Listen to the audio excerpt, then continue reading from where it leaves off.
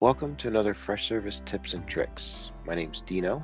I am one of the implementers with Flycast partners, and I'm here today to teach you how to find field IDs for your Freshservice instance. In this video, I'm going to demonstrate how to pull your field IDs or key pairs from objects in your Freshservice instance. This will give you the required field data if you start getting into API calls, advanced functions in the system, or if you're trying to pre-populate data on a service request item. It makes it easier to complete that data, ensuring you have the required fields for your objects. To start out today, we'll start at the dashboard. I want to take you to your inventory and look at assets. Utilizing the simplest method to find the fields of an object, you can go to the URL, and you'll see here that I'm on item 2. If I add .json to this URL, you'll notice that this converts this to the textual representation of the object. From here, you can copy this information.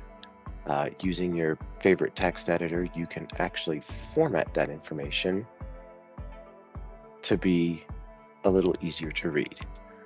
This gives you all items for the Dell monitor, all of the fields, including the level fields.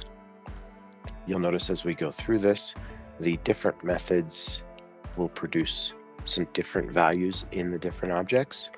And you also notice that for level fields on assets, you have product information that is a combination of the field name and the product itself.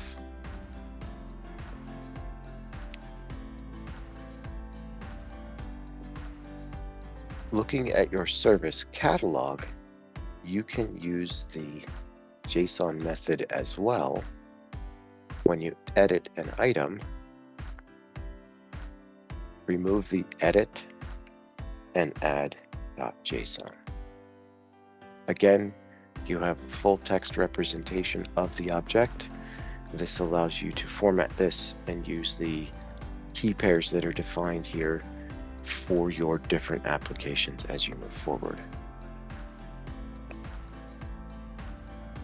Method 2 is to use a web request.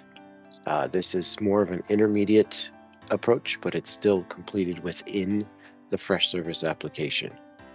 You'll notice here that I have an API endpoint. Again, we're going to look at the Dell monitor, and this includes the type field so that we get the product information.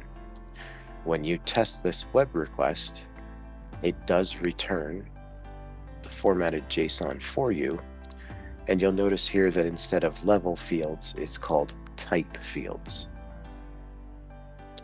From here, you can use any of these field descriptors, again, API calls, pre-populating information on a portal form or service request form if you needed to. The third method is actually using API calls. Now I'm using Postman. You can use curl, Python, PowerShell, any of the different methods available, but this allows you to pull them directly outside of the Freshservice application, getting the same information and then utilizing it in your different strategies as you move forward.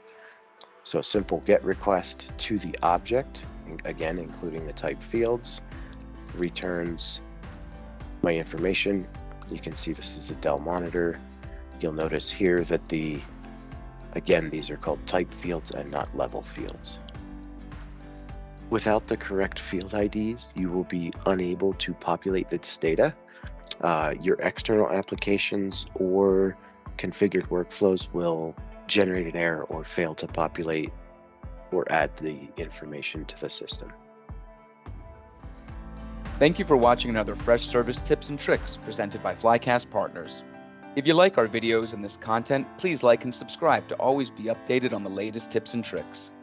And if you need more Freshservice help or resources, reach out to Flycast Partners Professional Services at info@flycastpartners.com.